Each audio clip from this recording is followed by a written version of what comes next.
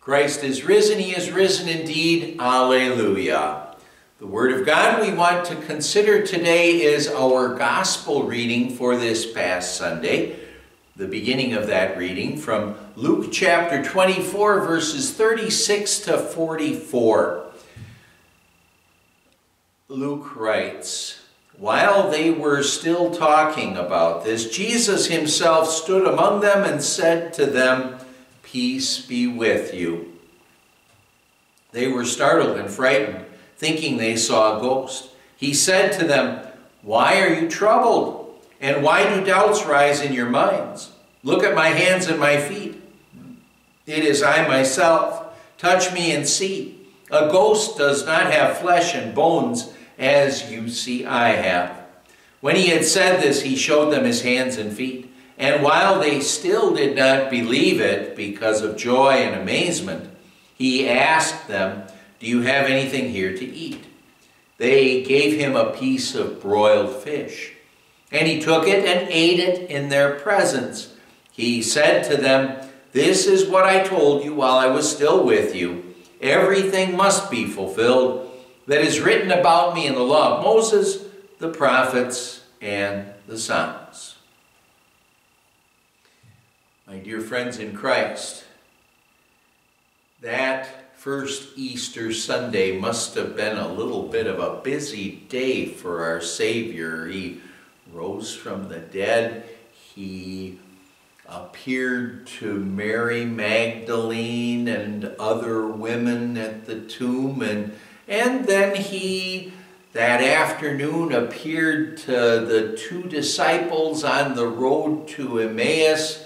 He hid his identity from them so that he could explain to them what the scriptures were all about, what he had to do to be the Savior. And sometime along the day he appeared to the Apostle Peter, and, well, it says in our reading that those disciples, they were talking about this, all of those different appearances, especially that appearance probably of those two disciples on the road to Emmaus. And then, here it is, it's Easter Sunday evening, and Jesus appears to the disciples in that locked room, and he says to them, "Peace be with you." When the disciples saw Jesus like that, though, Luke says they were startled and frightened, thinking they saw a ghost. The Greek word that's used there for frightened, it's not a word that means that they were just a little bit afraid. Actually, that word means that they were absolutely terrified. And normally when we think about the Easter season, we think about the emotion that especially is associated with Easter as being that of the Easter joy. That being the dominant emotion. But there's value in seeing that the atmosphere that day for those disciples was charged with some fear and even terror. But what we can see today is that that was an unnecessary fear. That fear, it began with the Roman soldiers on Easter Sunday morning when the angel came and rolled the stone away from the empty tomb because Christ had risen. Matthew says, the guards were so afraid of the angel that they shook and became like dead men.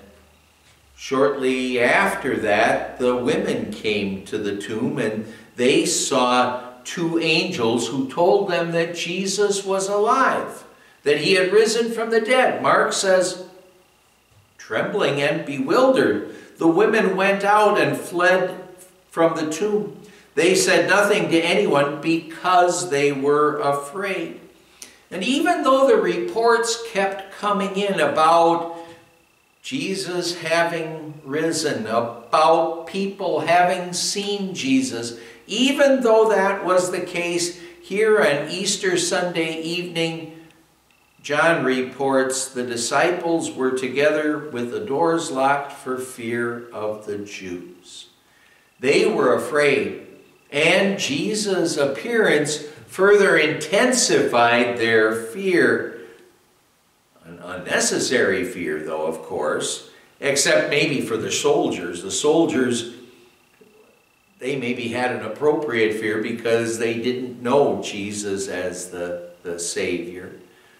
Well, Jesus asked the disciples that evening, "Why are you troubled? And why do doubts rise in your minds?" It was an unnecessary fear that they were exhibiting at this point. Jesus' familiar sounding voice to the disciples, well, what it did, it began to calm their fears, but at the same time, Jesus' voice to them was a little bit of a rebuke. Mark says he rebuked them for their lack of faith and their stubborn refusal to believe those who had seen him after he had risen. It's unlikely that Jesus thundered at them in anger, but he was, as it says, a bit disappointed in them. His rebuke maybe was just a little bit louder than a whisper as he showed them not his wrath but his disappointment. And then what happened is that the terror that they had been feeling in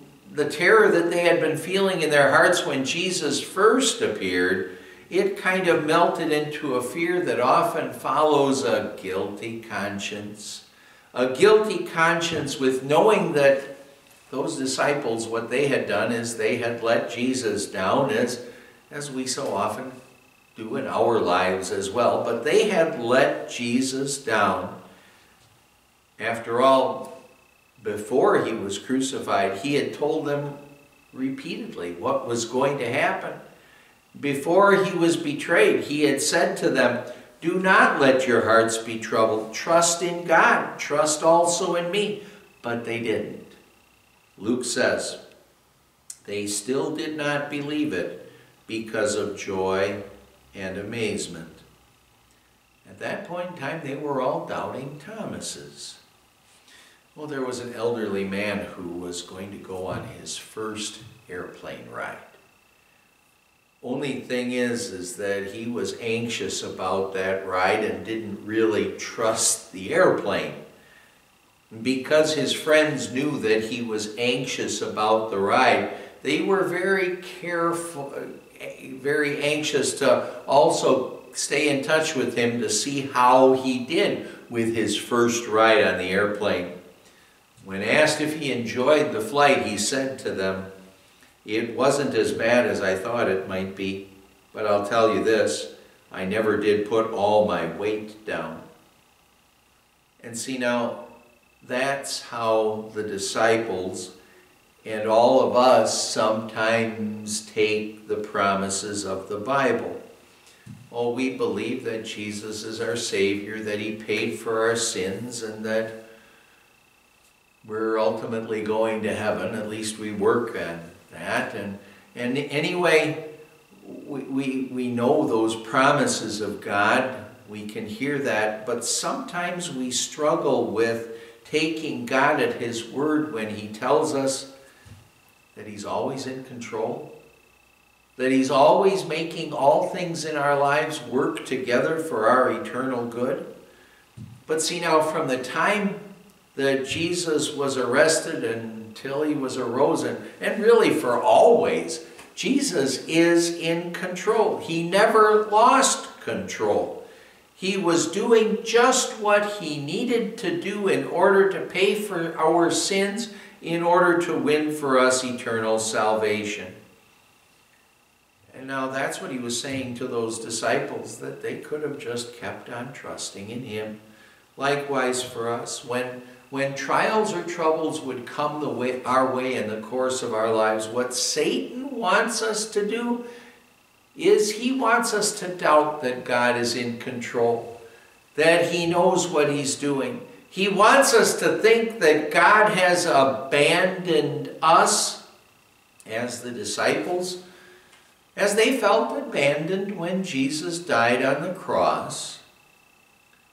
But especially in times of trouble, instead of thinking that God has abandoned us, instead of us abandoning God because of our thoughts that he's abandoned us. What we'll want to do is, well, think of that man on the plane and put all our weight down and trust our Savior completely. As the hymn writer says, on Christ the solid rock I stand, all other ground is sinking sand. See, there's no reason for us, as there was for those disciples, to be filled with this unnecessary fear. And why is that? Because we have our Savior saying to us, peace be with you.